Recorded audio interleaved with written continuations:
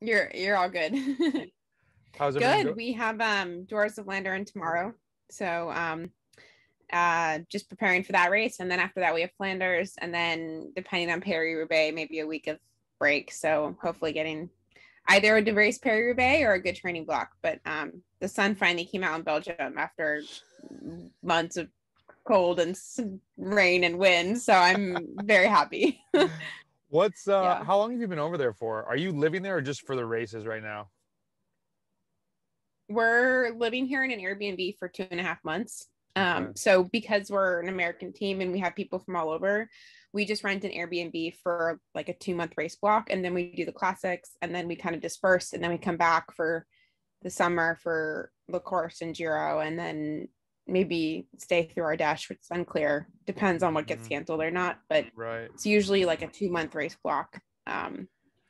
So So this is actually super interesting. So I'm gonna do the intro in a second, but I'm probably gonna leave this in just as a heads up because so what's your rate when you said race prep for tomorrow? What are you guys doing? What are you looking over the course, team stuff, whatever you can share without giving yeah, out the it's top evolved a secrets? lot over the last 2 months.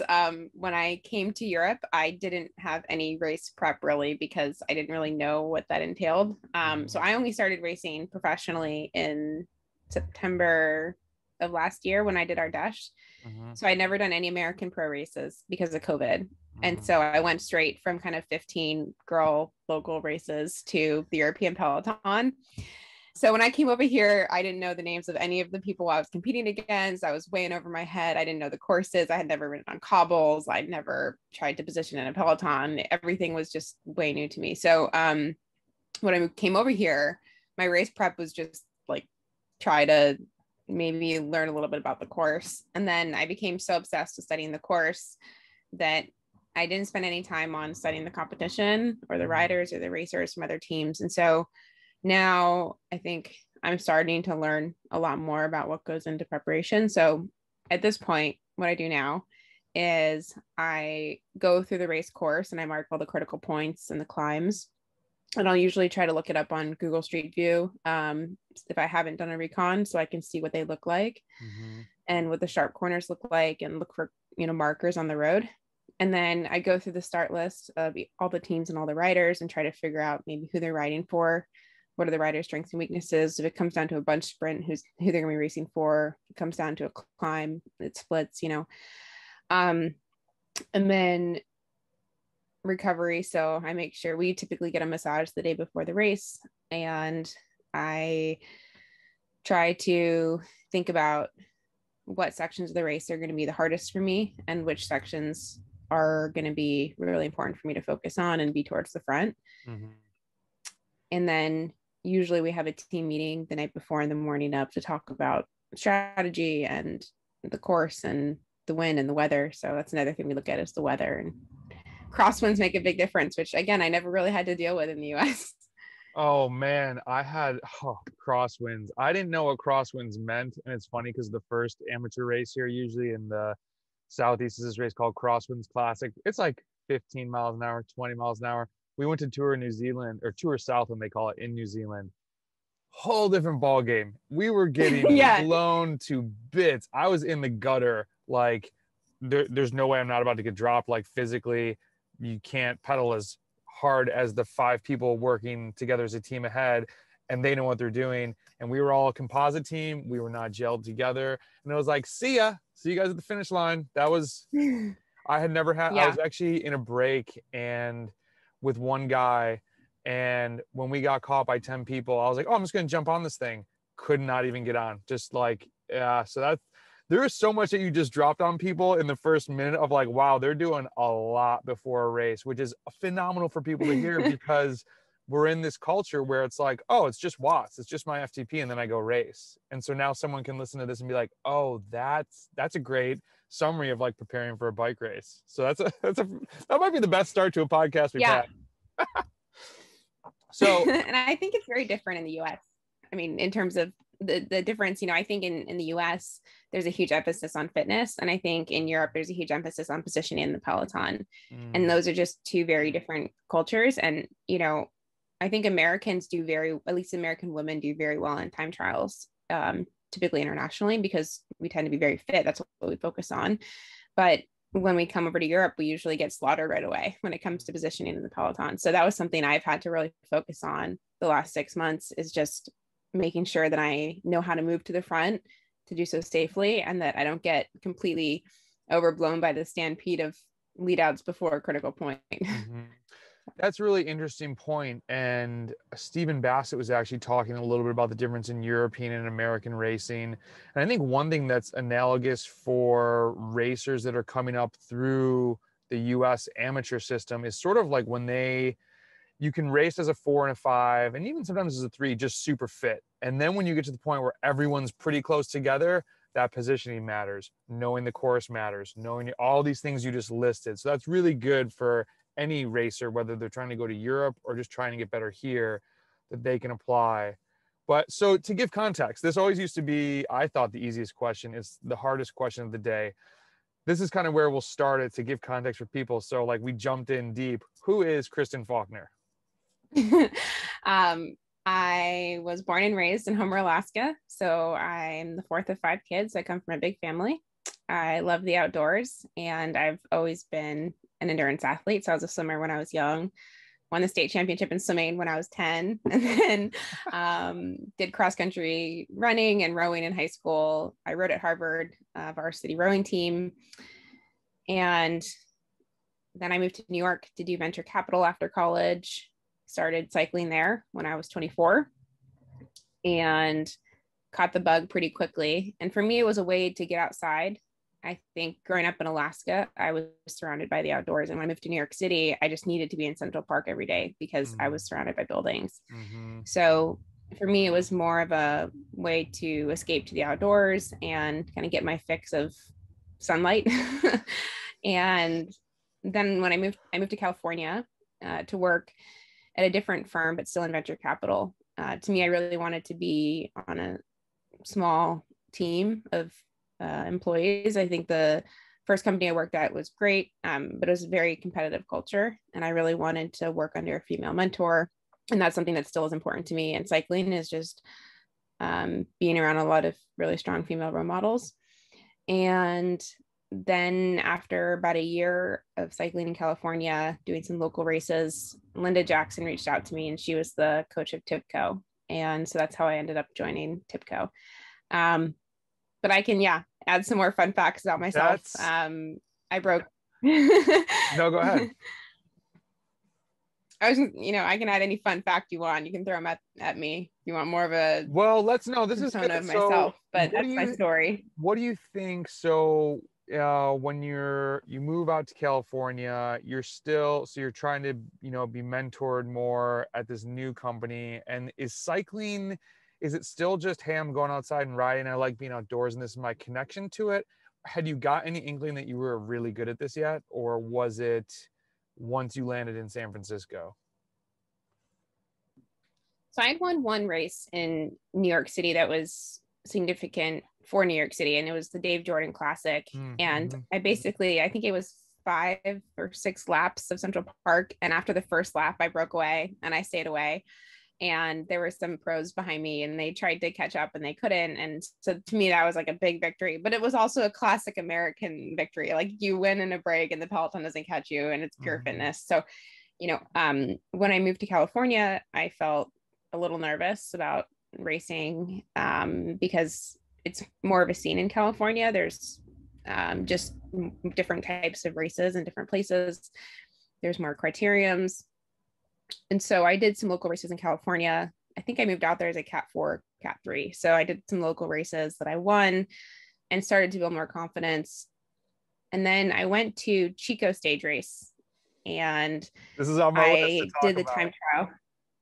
Before you tell people what happened, though, what's the mindset going into Chico Stage Race? Because you're still not, this isn't a diss, it's just what you were a newbie. Like from what I gather, just looking through the results and like your progression, it's like, oh, I'm gonna go to Chico Stage Race, like still new in the sport, like clearly learning a ton from the women around you. And then you can tell the story of what happens. But what was your mindset going into the race? What were you thinking, expecting, hoping? I had no idea. I was way in over my head every time I went to any race. I mean, my coach was like, try to get as much exposure to non-local races as possible. So for me, I was working super hard during the week, and then my weekends I would fully dedicate to cycling. So I was willing to drive however far I needed to. And so when I went to Chico, I think it was the biggest race up until that point that I'd done. And I didn't know much about any pro teams. I didn't know what to expect. I just was like, this will be a great chance for me to get experience. And that was it. And then the road race happened right away. And there was an echelon in the very beginning. And I was positioned in the back of the peloton, and I got completely dropped. And I was like, okay, that hurt. I had no idea. Like, I had never seen an echelon in action. I was like, these people are way better than me. I am way in over my head. And then the time trial came, and I had never done an aero time trial before, or on an aero bike. And I had just bought an aero bike, I think that Tuesday, and got it fit for me that Thursday, and then raced on it on Saturday or Sunday or something. So a time trial, aero bike, you mean an aero road bike or a time trial bike? Sorry, a time trial bike. Okay. Just so I'd never ridden on a time trial bike. So I had, So I bought my first time trial bike. It was too big on me. It was too big for me, but I bought it on Tuesday. So you're like laying out, like sprawled out on this thing? Yeah. So I bought it on like Facebook Marketplace because I was like, I want a TT bike. And I was like, I'll probably, be good at TTs given my fitness. So it's worth the investment. And I have Chico Stage Race this weekend. So I bought a bike on Tuesday, got it fit for me on Thursday, and then raced on it, that weekend for the first time. I think I trained on it once or twice. And I did the time trial. I got fourth behind 3 2020 girls. And later, when I was on a group ride, one of my best cycling mentors today came up to me, and I was like, hi, I'm Kristen. Nice to meet you. And he goes, yeah, I know who you are. And I was like, oh. And he goes, you have the worst TT position I've ever seen in my entire life. And he goes, I was at Chico Stage Race and I saw you, and you got a great, you got a good result. But the worst position I've ever seen. And he's an expert in TT positioning. He's helped the women's champion of Pan Am's with her TT positioning. And yeah, he was just like, it's impressive that you did well, given that you obviously had no idea what you were doing. So I think that in some ways was incredibly humbling, but also gave me confidence that I had potential if I could work on these things. And I think that's been true as I've come to Europe. I am still a very new racer. I make a lot of mistakes. I don't, up until maybe 2 weeks ago, I didn't really know the names of 80% of the top 30 racers in the peloton and what their strengths and weaknesses were. I just would go into a race and try to race hard and not be stupid. And I think as time has gone on, every single race, I'm becoming a little bit more strategic, a little bit more tactical, and learning how to race smart as opposed to just race hard.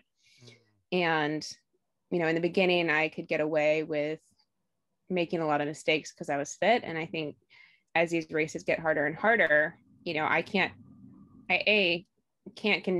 won't continue to progress unless I start learning these things. But also every time I learn them, my results gets better and better. So it gives me a lot of hope that, I can continue to progress and move forward, which gives me a lot of confidence. That's huge because, and you rowers, you guys are aerobic monsters, or the Nordic skiers, or I've either been friends with, ridden with, coached, whoever, experienced some athletes that come over to bike racing and the dance is a little bit different and the fitness takes them a certain distance. And then when they start having to make these adjustments that you're talking about, they sometimes struggle through with it and like, why is this not working? Like, well, you can't, this isn't just a fitness contest like this. And I love that you're saying this because there's so many little pieces to a bike race and you got to get a lot of them right in order to win, let alone not get dropped when you start moving up the ranks and going outside your pond. Like your previous coach had said, or current, go get as much exposure as you can. And I think that when you're going out and doing that, an athlete like yourself, you get shredded in the road race and people are just like, nah, this isn't for me. Or like, I'm just not good enough. It's like, no, you are. You just need to dial in the next piece. And it doesn't just all come together. And I think it's awesome to hear an athlete at your level say that hopefully amateurs that are crossing over into cycling, I feel like cycling continues to grow with gravel and whatnot. If you don't find success right away, you got to keep going up to bat, because nobody started as a Cat 1 or as a pro or as a Cat 2 or whatever your goal is, you know? And I think it's easy to get frustrated with ourselves when we're in this, like, I want it now, and it just doesn't work that way. So what do you think is, so now you're in Yeah, I Europe. mean, it's definitely, Go ahead, sorry. oh, I was just going to say, I mean, it's definitely, you have to take it step by step. I think it's very easy to get really overwhelmed with how much you have to learn when you take the leap from the US to Europe. Mm-hmm. It's, you know, the field sizes grow from, you know, in the women's field, it might be 20 people in a race, maybe 30 max in a local race in the US. And it's 170 in our last race here. And so it's, you know, the field size is big. People ride really close. The people from Europe are used to bike handling skills from a really young age. And so they feel comfortable riding aggressively and shoulder to shoulder. And a lot of Americans just aren't used to that. And so their instinct is to be safe and kind of retreat towards the back of the peloton and like give up that spot. And you just have to, every single race, focus on one or two things that you can improve on for the next race and just take it step by step. And over time, that will help. And it's a much better approach, I think, than trying to take in everything at once, because it's just way too much to learn all at once. But I do think there are things you can do to help. You know, in the US, I think going on group rides, for example, is a really good way to get used to riding in a pack, riding close to people. I was terrified of bunch sprints when I came to Europe. And I said, I'll never be a sprinter. Like, there's no way I'm a sprinter. Mm-hmm. And in my last two races, I've finished towards the front of the pack in a sprint, just because I've gotten more comfortable being in close quarters with people who are going fast. So again, you know, I'm still figuring out what kind of rider I am, because as I become more comfortable in different situations, I'm showing different strengths that I didn't know I had, or even different weaknesses I didn't know I had. So the type of rider I am over here is very different in some ways than the type of rider I was in the US. What are some other tips that you would give to people that are fearful of a group ride? Because I just had a conversation with a guy who is stronger than his category, and his biggest thing is he will go to the back and then just pass everyone when he needs to.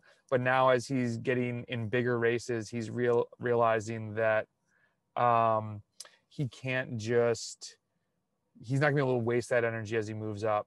So what do you think are some ways that athletes can work on this? Or what have you done besides just riding in a group? Or is it just that, just keep going to races? Would be some tips that you, besides like riding in a group or showing up and racing and trying to get comfortable, did you do anything else to get more comfortable? Any like drills, or is it just purely experience, do you think? I think trying out different types of riding. So go to the track, try cyclocross, try gravel, try a TT bike. All of those things will help you feel more comfortable in different positions. You know, in gravel, it's more like the cobbles, you know, you get used to the bumpiness. And in a TT bike, you learn how to really use your core and engage your core. And, you know, I think practicing descending and crits really help you with cornering. And so I think putting yourself in as many different situations as possible really helps. The other thing is, I would say mix up your training as much as possible. You know, if you do your 5-minute efforts on the same terrain every single time, then you're only going to be good at 5-minute efforts in that scenario, but that's not what happens in a race. And so, you know, for me, like my coach will say, if you have a 10-minute effort, don't start it at the base of the climb, start it 5 minutes before the climb, because that's where the lead outs really begin in a race. And so in a race situation, you need to start your efforts 5 minutes before the climb, because by the time the climb comes, people will have already been going hard for 5 minutes. And so you can't expect to just start hard. You know, you need to practice starting a climb on not fresh legs. And so I think, you know, practice riding in a crosswind, practice sprinting in a crosswind, practice, you know, trying to go in your TT bike in a crosswind or a headwind or tailwind, and get used to how that feels different. And I think that will give you better bike handling skills, but B, a greater sense of confidence, because you're like, oh, I know what this feels like. I've been in this situation before. I can do a 5-minute effort that's a combination of gravel, uphill, downhill, flat, crosswind, rain, whatever it throws at me, because I've practiced all those things before. So I think that is both training your body, but also training your mind. That is awesome. Let's give a shout out to your coach. Who is your coach now? Mike Sayers. He's Okay. wonderful. He's Awesome. really wonderful. I love that. And I've had people that will be like, okay, well, there's this 5-minute climb in the race. And I'm like, so, okay, so it could be 7 minutes, right? And they're like, well, what do you mean? I'm like, well, what if people take off before the climb starts? Or is it a false flat at the top? What if people are going hard after the climb? Like, you can't just look on Strava and say it's a 5-minute climb. It could be 11 minutes. And they're like, damn. And I'm like, so you got to be varied with the training. Like, we're definitely not just going to be hitting 5-minute efforts like that. I think race specificity is very good, but I think sometimes now we're getting too specific, and then it throws people for a loop. Like, wait, the climb's not for 5 more minutes. Why are we going hard now? So that is Coach Mike. I love that. That is phenomenal. Another thing, oh, sorry, No, I was gonna say, no, go ahead. you know, another thing people forget is that oftentimes when you hit the crest of the climb, when you get to the top, that's when there's splits or single file and people are starting to break. And so you need to crest as hard as you can. And if it's flat at the top or if it's a downhill, you need to be able to descend as fast as you can. Mm-hmm. And so oftentimes when we do efforts, we might finish at the top of the hill and then go easy. But if there's a way to time yourself going uphill and then straight downhill, or uphill crest and then down the other side, you know, time yourself doing that, because it's not just about the uphill. Like, you will miss the break if you're not cresting and descending really fast. And a lot of people think it's just about the uphill, but it's about the crest and the descent, because that's where you either catch the front group or you don't. So that's awesome. What do you think are some, when you moved from rowing to cycling, you know, you went from like super experienced athlete to then you're learning the cycling side, but you're super fit, which is not always common for cyclists. Were there any things that like you brought with you that you still use in your training, like things you were doing in rowing that have helped you still in cycling? Absolutely. Both from rowing, but also from my professional career. There's been a lot of things that have crossed over. So from rowing, you know, for me, I think it's knowing how to breathe and keep my body relaxed during a really hard effort. And that's particularly important on the bike, because a lot of people get really tense and they tend to grip their handlebars really tightly. And in rowing, you know, I had to grip my oar with relaxed arms, you know, and I had to make sure that I kept my upper body relaxed, even though I was pushing as hard as possible. And so I think that whole kind of kinesthetic body dynamic, breathing, relaxing. Tell us about the breathing a little bit more. Are you doing exercises, or is it a mindful technique of how to breathe, or go in on that a minute? Yeah, it's during the race, just being very conscious of making sure that I'm breathing deeply and not like breathing super fast, because that's one way to keep your body relaxed. And even during training, you know, I'll be on Zwift and sometimes I'll put on a really calm song and I'll do that in effort to a really calm song, because it's just, okay, I need to focus on breathing during this really hard effort and staying calm and staying relaxed. And I think that's something that I did sometimes when I was on the rowing machine, the erg, but it's also something I do on Zwift sometimes is, you know, it's not just about pumping myself up. It's also about how do I keep my heart rate as low as possible while going the highest wattage that I can. And that comes from breathing. So that's all. I'm actually not a fan of getting pumped up before a bike race, because it like more, I feel like maybe wasting energy, but I'm more like, I don't know, I want to be calmer. And there's a company from Denmark that I actually started chatting with. This is probably a couple years ago. They have a breathing device, and it has taught me how to, I don't know if, I guess it would be calmer, but deeper and more fully when I'm going hard. And I emailed them back and I was like, how have I never been doing this? And like, it has been a game changer for me, especially as I get older. I'm 39. So it's like, I'm supposed to be seeing these decreases in VO2 max. And I'm like, I feel stronger than ever, mainly because I'm not like, like freaking out. Yeah. It's just like a different person. That's okay. So I never thought about that with the rowing and the grip, and because you guys are full body, which is, you know, different.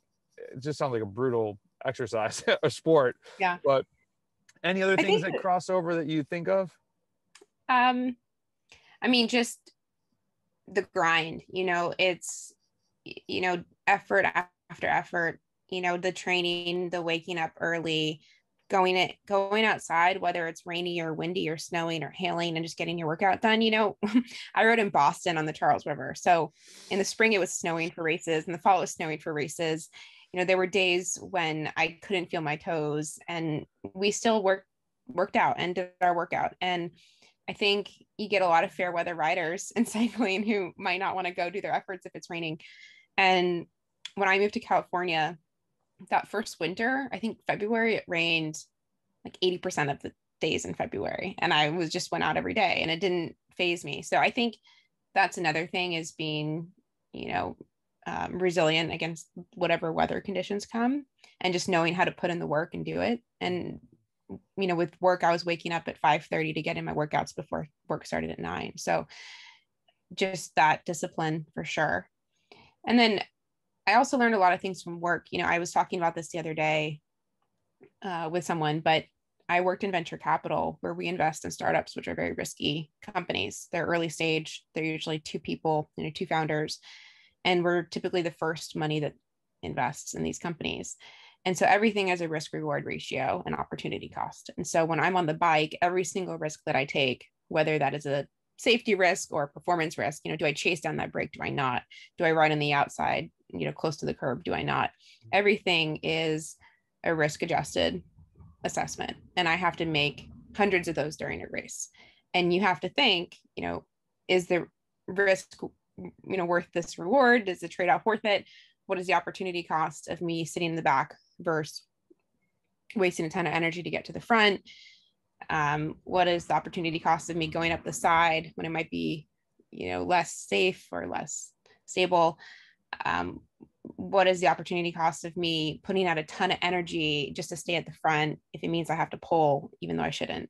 So there's constantly trying to weigh those during a race. And then as a new rider, you don't always know what the risk is from a performance standpoint or a safety standpoint. You're constantly figuring that out.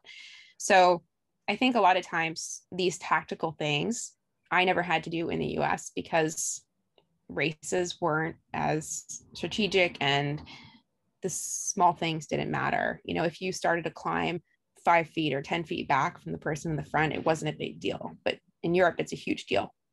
And so you just have to always be aware of every micro decision that you're making in a race. And my venture capital experience certainly taught me how to do that well. Micro decisions with macro results. That is for sure.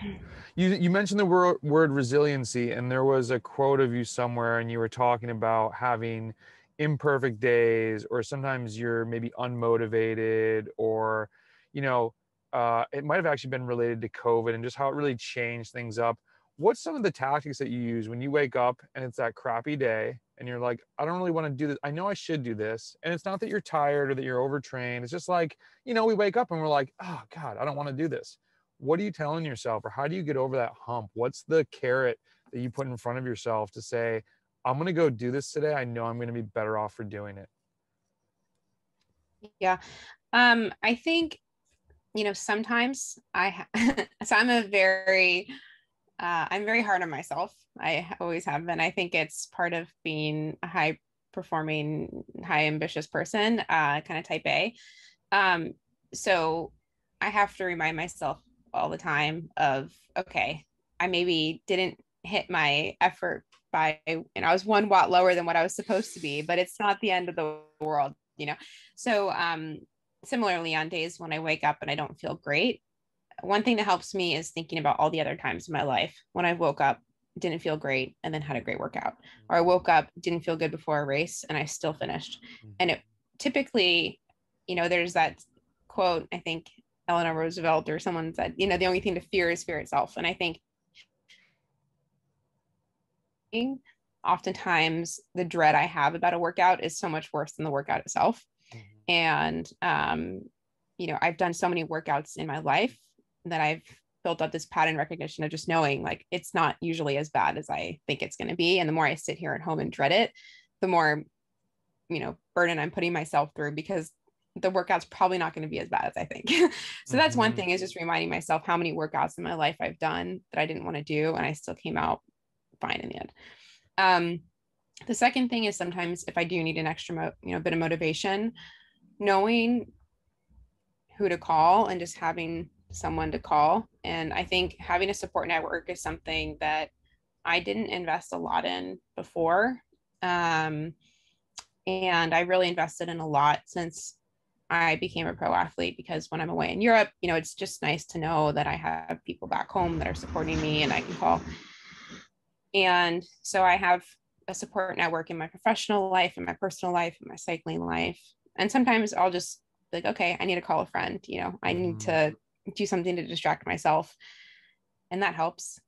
And I think the third thing that I do is sometimes I'll just take a little bit more time before I start my workout. So if I always start at 10 a.m. and I'm really not feeling it, I've learned that it's okay to give myself an extra hour, maybe have an extra cup of coffee, maybe meditate for a few minutes before, like do what I need to do to feel good before I go out.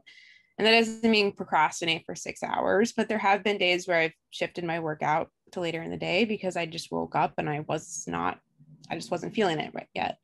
So I think if you'd asked me a few years ago, I would have said, I need to do every day at the same time. I need to start at the same time. I was super strict. And now I think learning to listen to my body has really helped me, and learning how to be easy on myself has helped me be a little bit more flexible. That's good. I like that.